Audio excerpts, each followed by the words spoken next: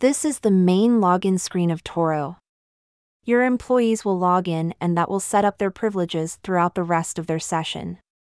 This means you can set up different discount levels, access levels, who can access different areas of TORO. This means that you can have a friend or customer open your store and just assign a 4-digit code to their profile, and they should be able to open your store and help your customers seamlessly with minimal training. When an employee types in their 4-digit code, this begins with automating the opening of the store. The first item is to prompt the employee to clock in. On this screen, they can leave a note for you. These notes will show up in your payroll report. If a manager is available, they can click the Adjust Time button and adjust the time immediately. Click OK. Once clocked in, TORO will begin the opening process.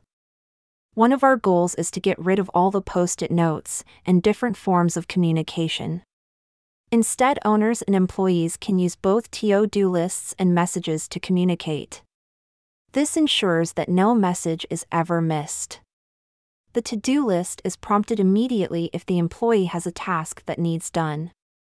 These are also text messaged to your employees.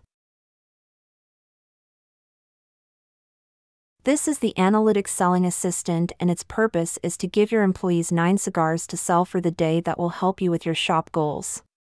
We will go into more detail on this in the inventory ordering video. Next is the messages. Like to-do list, these will keep prompting until they are read.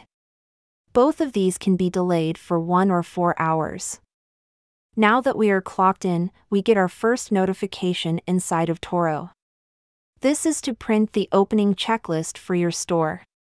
For the purposes of demo, we have these printing out to the screen so you can see what it would look like. These checklists can be defined for every day of the week with different items for both opening and closing. This brings a higher level of accountability to your employees. After that, we can go to start a transaction by clicking the big teal button on the left. The system is also touchscreen enabled. We now get a warning that the cash drawer has not been counted for the day, which we would want to do before performing a transaction. The goal of this window is to balance out your opening and closing. So last night we closed with $443.25. So we expect that there should be $443.24 this morning at opening. This is basically a calculator, so no need to do math, just count the quantities and input them. As you can see below, we have a difference -10. I'm short $10 somewhere. So in that case we go back, probably start with recounting the tens and adjust this to 21. TORO has a very similar window at close of business. It will allow your employee to count out the cash drawer, and the expected will be whatever amount you opened with plus the amounts of cash sales you did for the day. For example, if you did $200 in cash sales day, then the closing will expect $643.25. Humidor screen. This window will allow your employees to tell you about your humidors. You can define the min and max values for both temperature and humidity for all of your humidors. If a value is supplied outside of your ranges, then a warning will pop up for the employee. The first 3 lines are built by TORO, and the final line is something that you can specify to your employees of what to do when one of these values is out of your ranges. Everybody has different things they need to do when their humidity is high or low in their humidor. In addition, the owners of the store will receive a text message if the humidors have values outside of the predefined ranges. The last pop-up as part of opening the store is the consumable inventory items. In this store we have a monthly item that needs done, and then 3 items that need done each week. You can define as many as you want. We have found that the most important one is for the cleaning supplies. Again, trying to be more than just a POS and actually help manage all aspects of your store. On our cleaning supplies inventory, we count toilet paper, hand soap, and all cleaning items. These are things we tend not to pay attention to, but when we run out, it is a major issue. We set all of our levels high enough that when it is below a threshold we have a week or more to get the items. The goal is that the owner can get these items with enough notice so they don't have to drop everything the day the supply is gone. Once the values are supplied, a list of what is needed is sent to the owner via text message. In a recap of the opening, there were 7 items that the opening employee had to handle. First, they were forced to clock in, then see their to-do list and messages. Once into TORO, they were prompted to see the opening checklist for the store, count the cash drawer, report values for the humidors, and report on the consumable inventory items. We are now going to do transaction for a customer who is just grabbing some items and not going to give you their phone number. So click the large button to start a transaction. This window will come back in the next transaction. The customer didn't want to give us their phone number. So now that we're in here, we can go ahead and start scanning items. So I'll scan that a barcode for an item in our catalog. When I scan it, we are prompted for age verification. Age verification is fully built into the system. Here we can scan the ID or press F12 and manually input a birthday. Once the age is confirmed, the item is added to the transaction. Another method of adding items to a transaction is to search for them. We will search Maduro and any items with Maduro as part of the name will be loaded. We can also short search and input MAD-ROB and that will show all Maduro Robustos. From here, we can click and add more items. One thing to note is that the length and ring gauge is displayed for your items. TORO is preloaded with over 65,000 cigars. The majority of those also have metadata about the cigars. We have the country of origin, wrapper, binder, filler, strength, body, length and ring gauge.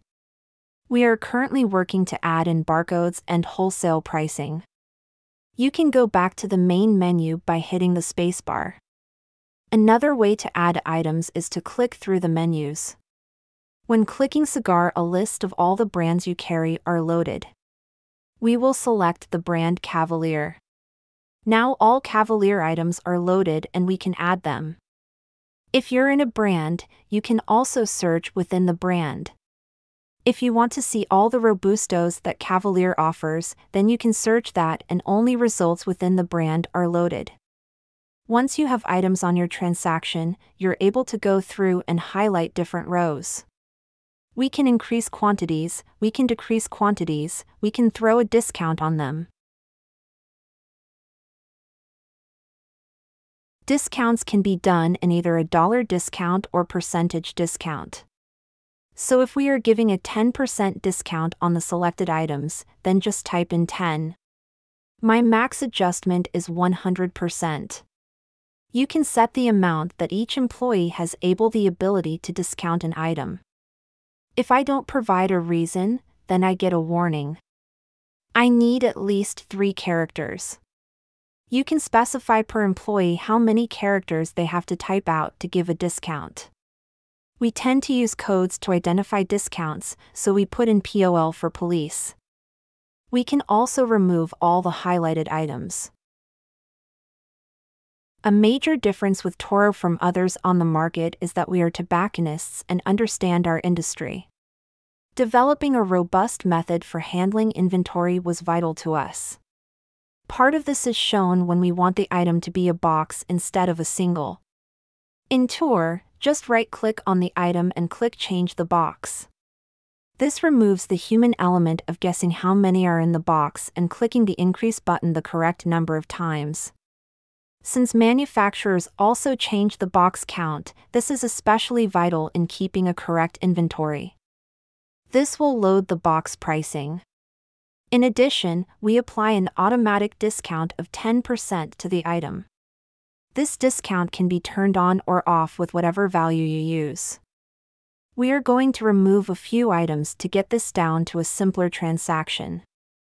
Now the total due is $12.50.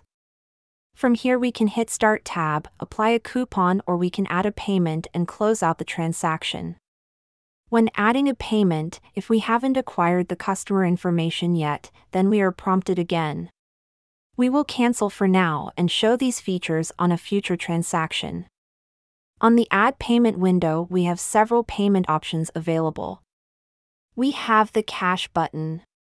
Swipe Simple, Check, PayPal, Venmo, Cash App, and other option. This button allows you to just record a payment you received external to TORO. There is a Credit/Debit button and Credit/Debit card not present. If you do a large amount of phone orders or any online orders, then we will set you up with a card not present account. Gift cards are fully integrated into TORO. These are high-quality full-color gift cards. Employee comp is an amount that you can give your employees per day that they're allowed to comp out. This amount is defined per employee and resets every day.